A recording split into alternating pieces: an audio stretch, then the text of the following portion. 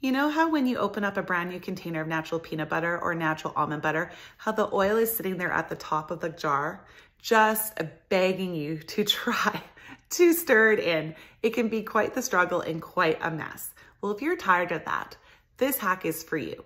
Instead of storing it in your pantry like so, flip it upside down onto its head so that the oil will naturally migrate to the new top of the jar. When you're ready to open this up, flip it around. The oil will be at the bottom, making stirring it up so much easier and way cleaner.